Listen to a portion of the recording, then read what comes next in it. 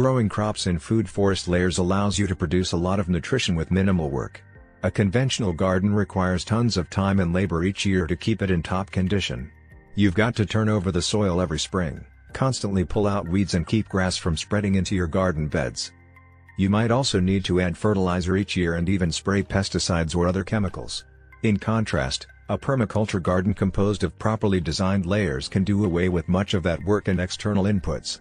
But most people aren't taught about food forests or permaculture gardens or how to layer the different types of plants they want to grow.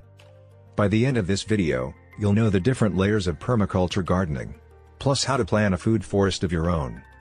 1. Canopy/tall tree layer. This is the highest of the 7 floors. Timber, nut and nitrogen-fixing trees are common in large food forests. In Picasso's food forest, this layer has 10 acer species that provide organic material for fall mulch. Cherry and apple trees will also be added to the canopy area soon. 2. Subcanopy/large shrub layer. This layer is populated by apple, apricot, plum, peach, pear, persimmon, fig, pomegranate, jujube and other fruit trees.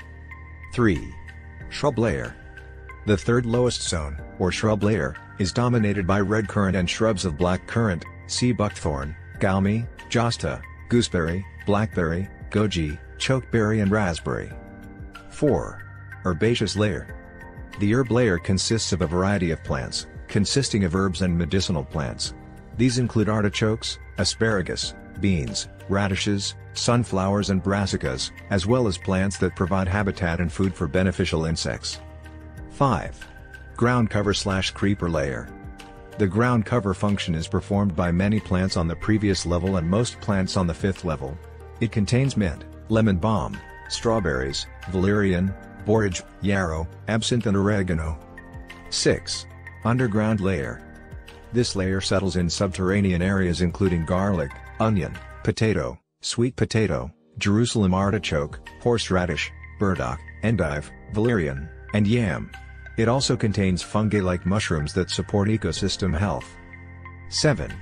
Vertical/climber layer. Home to some of the more far-expanding plants, climbers in this layer include hop, grape, kiwi, cinnamon vine, and running beans.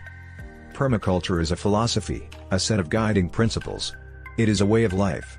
Permaculture is the act of tending to the natural order of the land, becoming integrated with it in the simplest and purest way possible. It is a system, one which mimics the natural ecosystems we see in nature for the benefit of all. Permaculture is the balance between water and soil, the balance between nature and us. For more videos like this, make sure to subscribe to our YouTube channel as well to follow our Instagram and Facebook page.